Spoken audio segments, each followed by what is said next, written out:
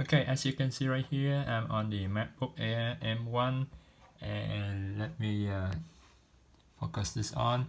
As you can see, I turn off my Wi-Fi and I connect to my Sidecar by this USB-C or you can call Thunderbolt 4 cable. And this is my iPad. Still the same Wi-Fi, turning off.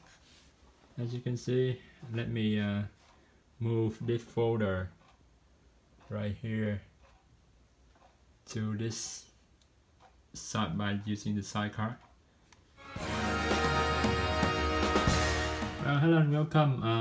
I guess you bumped to this video because you're looking for a way to extend your MacBook using the Sidecar, but you want to use wire so you have the consistent connectivity. So if you only have Wi-Fi, I guess you already experienced the lagging or the disconnect issues. And I just found this cable right here. This is called USB 4 cable. I leave the link in the description later if you want to check it out, or you can looking for any cable, Thunderbolt cable. Right now Apple for sale is on their website, Thunderbolt cable for around 70 bucks, but this one I got it only under 20. So, and the Mac I'm running right now is the system I'm running right now. Let me show you about this Mac. You make sure you have the newest Mac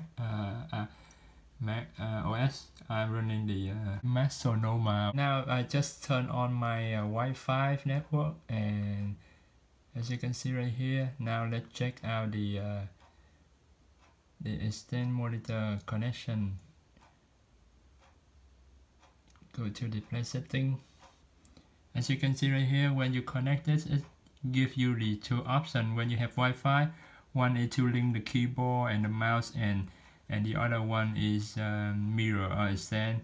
And if you choose the keyboard and mouse, and when you have Wi-Fi on, it will disconnect the extend monitor and go back to the iPad original with the mouse and the keyboard. You can connect together and come back here. Let me check again.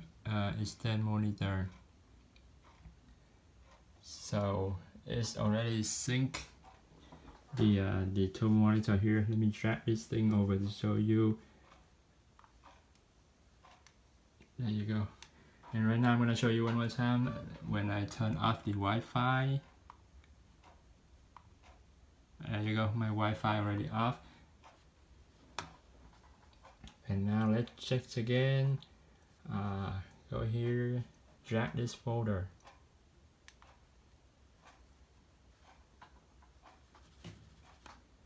Okay, thank you for watching this video, and I hope this gives you an idea how you can buy a wire to connect using the Sidecar to have the better connection. Once again, you must have the latest Mac OS and have the iPad which support the Sidecar. Okay, peace, good luck.